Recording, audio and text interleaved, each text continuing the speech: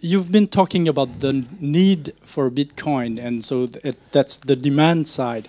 What are the plans to make the supply of Bitcoin grow until it satisfies those 80% of people who are bankless?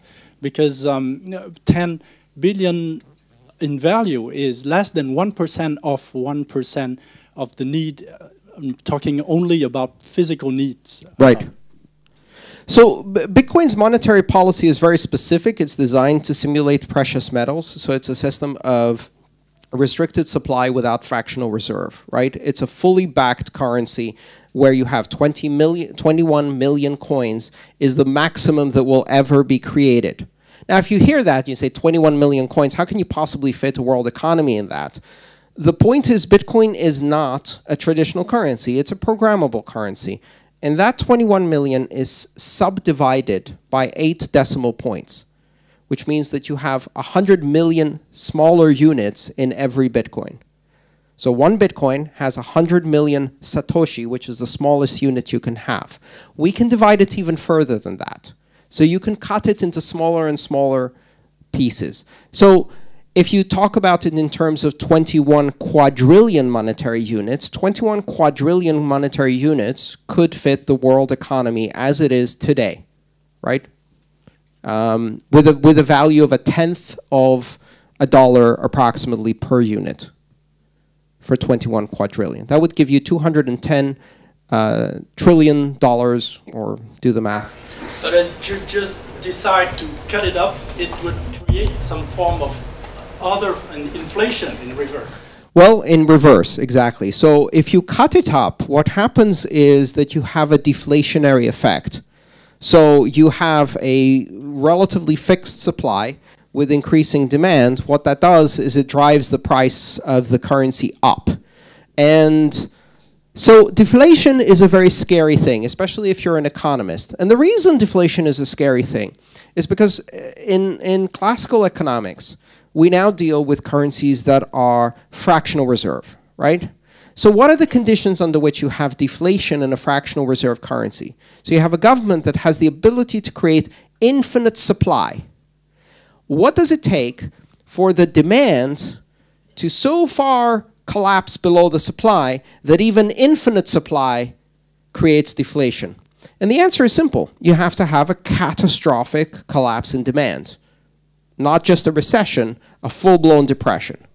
So whenever you see in systems of money where you can just keep printing money, right?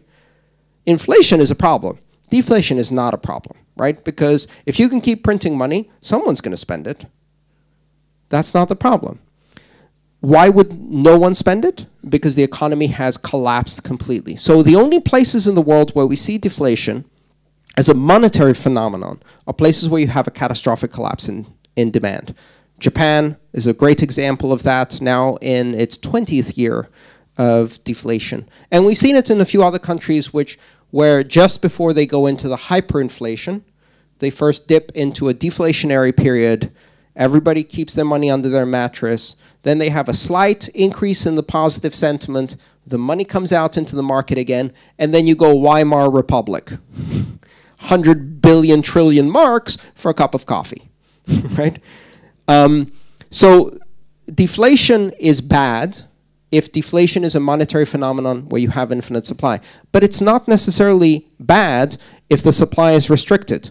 Let me give you an example of deflation we all like. How many people here have a phone that costs the same as the phone they bought 10 years ago?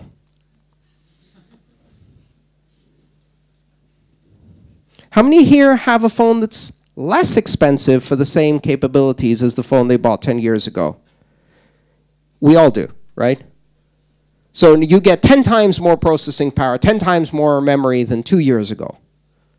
Yes? My first cell phone was slightly bigger than this microphone. It had 18 minutes of talk time. 18 minutes before the battery would run out. And I paid almost £1,000 sterling to buy it.